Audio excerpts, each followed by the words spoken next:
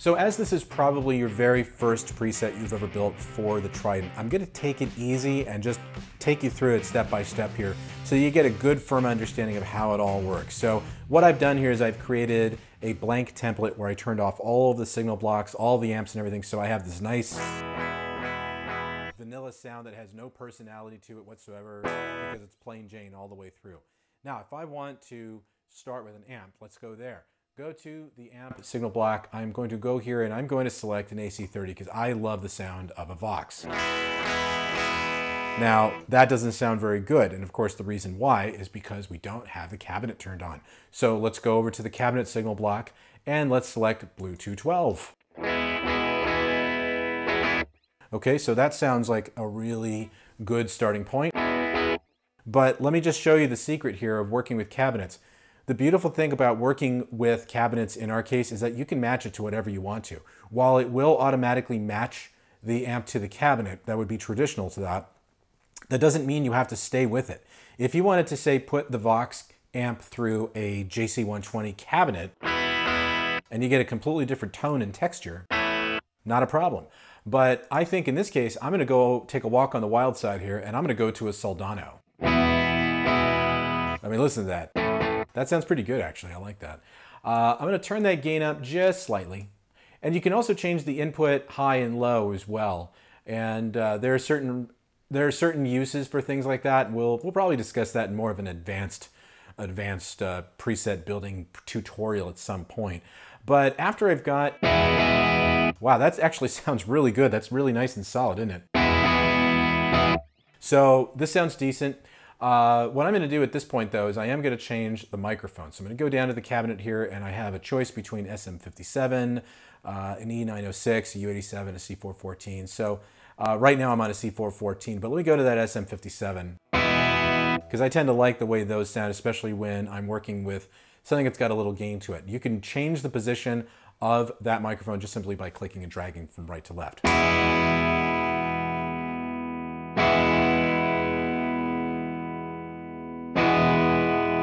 I'm going to keep it right there in the middle. And you can also change the power amp if you want to and turn that up.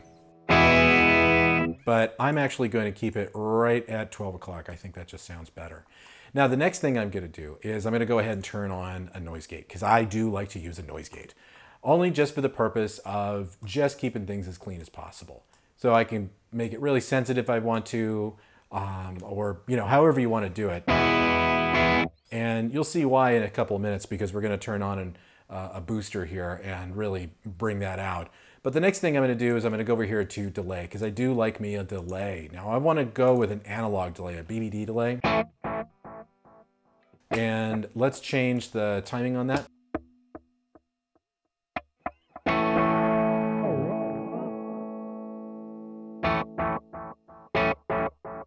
Actually, you know what? I'm going to change my mind. I'm going to go to a digital delay.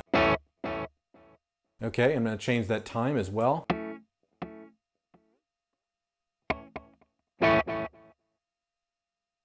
And everything I'm doing here, you can reproduce right here on the screen of the Trident. So you're not locked into it in either way. So if you want to say change the subdivision, you can do that.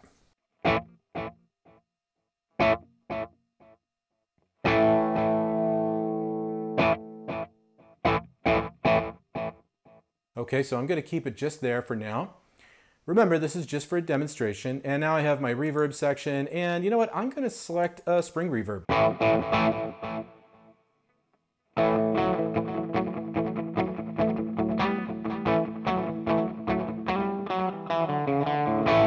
And remember, you always have the shimmer effect or the freeze effect. So you can hear that just slightly in the background, but if I play another note, you always have that option. Isn't that wonderful? So if I want to change the position of any of these effects that I've added so far, like let's say I want the reverb to go before the delay, I can do it just simply by clicking and dragging. I can also go the other direction if I want to. But I can also go right between, you can see that little LED right there, where I can change it to parallel. I can change delay to reverb. Reverb into delay. Okay, Okay, I can actually work with that. Well, I'll go with delayed reverb. I think that sounds better. Hey, look, let's put on a boost. And I do like a tube screamer, so... And remember, we're building a preset that's going to be used as a performance, so it doesn't mean you have to stay with the reverb and the delay turned on at all times. You could just turn all of them off and work from there if you want to. Now, you can make all the adjustments you want to here. Let's say I just want to use it more as a clean-ish boost. So turn it off, turn it back on. All right, that sounds pretty decent. I'll work with it. Let me turn that reverb back on and see what that sounds like now.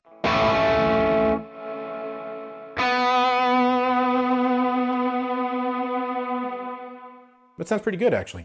Now, I'm going to do 1 or 2 more effects here. I'm going to go to the effects and the effects block, and I'm going to go ahead and select harmony. And I'm going to go ahead and move it all the way up to an octave up. And I'm also going to move that balance down. Because, you know, since I'm using a Vox, I do kind of want to get that Beatles sort of sound.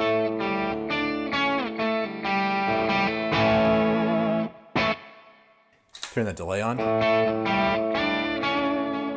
And you get a really nice sound out of that. So let me turn on the tube screamer now, and let me turn that drive down even more.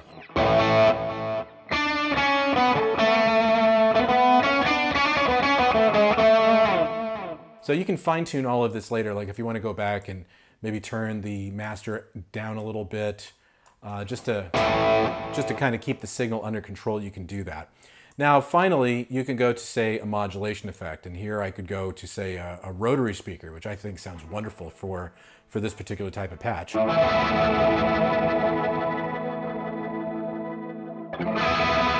Especially if you turn off the boost.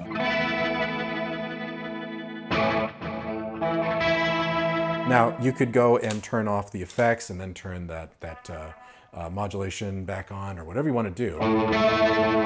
And if you want to change the direction of that, like you want the boost to go into the modulation. Yeah,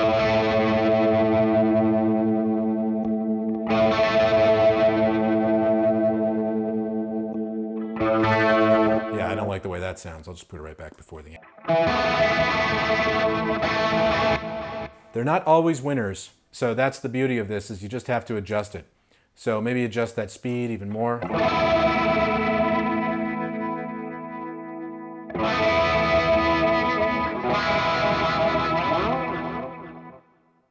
Maybe turn just the reverb on.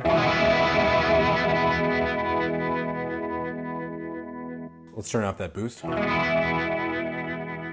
In fact, we could actually go to the boost and we could just turn that to maybe, say, a RC boost, and just use that as just a basic boost, just to give it a little bit of bite, but nothing too crazy.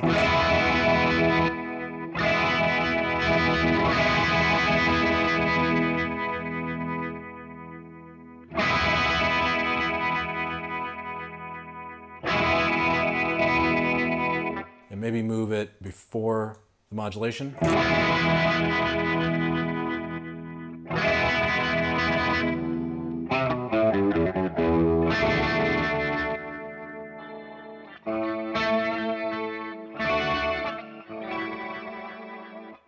Jimmy Page, eat your heart out.